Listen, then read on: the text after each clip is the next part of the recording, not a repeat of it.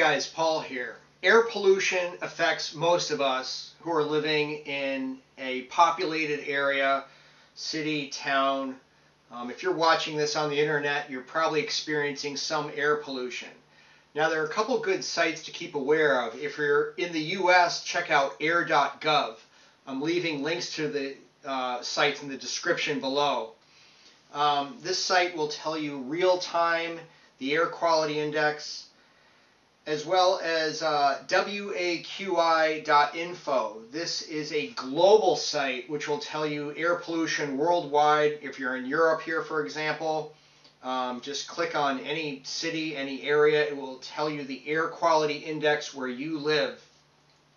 Really helpful sites for staying up to date if you suffer from pulmonary disorder or any kind of asthma, or are just sensitive to particle pollution like I am, then these sites are really helpful to check out if you're experiencing a day that's kind of rough. Now, we are all affected by air pollution pretty much, including particle pollution, aerosol pollution, as evidenced by this NASA model. That's the National Aeronautics and Space Administration model, showing globally aerosol pollution.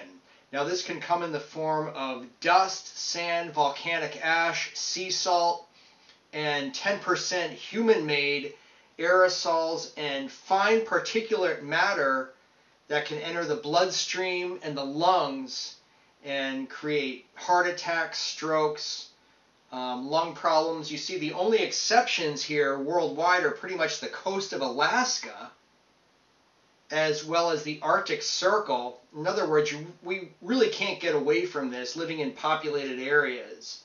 And that's what I mean. We're all experiencing some air pollution. Here we see on the west coast of Africa, the Amazon basin in Brazil, but even fires and ash and dust.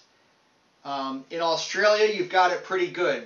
Good air quality down under, you Aussies. Am I saying that right? Australia looks like great air quality, as well as the Himalayas, north of India and Nepal. So the air quality is pretty good up there as far as particle pollution goes. And that's a real bugger, that particle pollution, because the particles are so small. Again, they enter our blood vessels and lungs. Now, here's a model rendered by the European Space Agency, and this is global pollution monitored over an 18-month period as far as sources of global pollution. And here we can see North America, the Ohio Valley, the eastern seaboard is just Bummersville in the US, as well as northern Germany, eastern Europe, even the London, England area. Bad news. You know, I'm going to zoom in here, bring it in a little closer here to the US to show you what I'm talking about. If you're living anywhere from Washington, D.C. right up through Boston, Massachusetts, it's really bad. You're breathing bad air. Now, maybe not on a day-to-day basis, but overall, over an 18-month period, it is affecting your health. And you notice the only clean air really here in North America is in northern Quebec, or the Great Plains states, or Manitoba, Vancouver area. You can even see here that the Seattle and Portland, Oregon areas have a little bit of pollution. And of course the Los Angeles area, really bad. However, the area in between San Francisco and LA, the Monterey, Santa Cruz area, is pretty good, as well as Northern California and the Oregon coast. Looks like great air for you people living in NoCal and along the Oregon coast. But elsewhere in the US, it's really not that great unless you want to be living up in northern Montana or North Dakota. Again, most of us living in populated areas, we are affected by air pollution. If you're in South America, it looks pretty good except for some cities along the coast.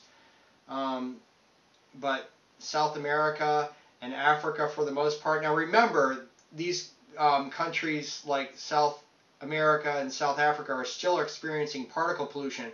Check out China there. Just horrible. And Australia looks really good as far as global air pollution on this European Space Agency model.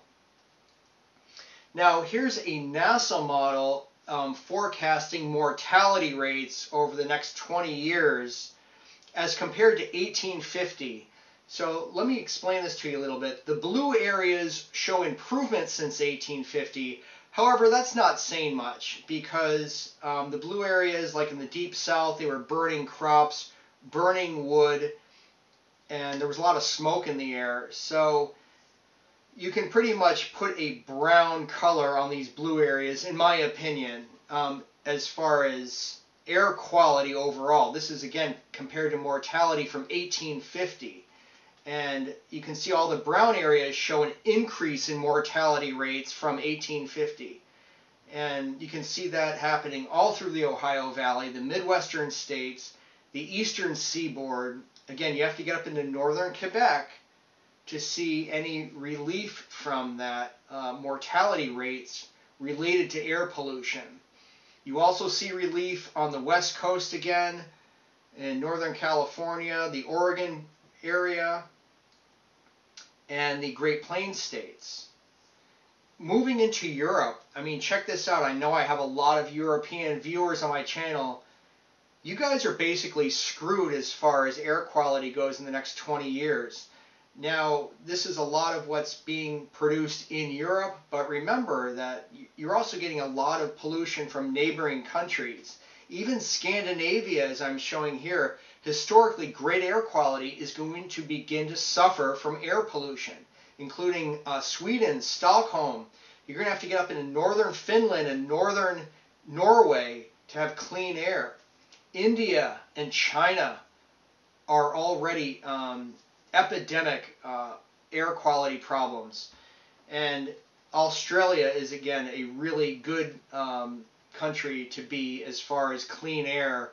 It got chopped off a little bit on this map, but it's really good. You Aussies down under, really good air, as well as Iceland, Greenland. I mean, who's living in Greenland, right? Newfoundland and eastern Canada, really good air. And the eastern provinces of Canada are not faring too badly. But you can see it's really, you really have to get into the northern areas in a lot of these places, or go down to Australia to get the really clean air. I just want to point out this last image, again from NASA. This is a carbon monoxide image produced over a 3-day period in late May into June several years ago, how carbon monoxide is affecting all of us, including into northern Canada, you see here, even up into the Arctic Circle. It's more pronounced in the continental U.S., but just to point out that air pollution is everywhere. And if you suffer from COPD, asthma, or just really sensitive to air pollution, like I am, you know, maybe you want to stake out a spot where you can breathe easier than some of these really bad areas. Again, I'm pointing out here that that Northern California and Oregon coast looks really good, and that shows up continually as one of the better areas, as does Australia, Scotland, and northern Scandinavia. But again, you're going to have to go northern because even that southern Scandinavian area is going to be affected. Hey guys, thanks for watching. Subscribe to my channel, and we'll see you real soon. Breathe easy, friends.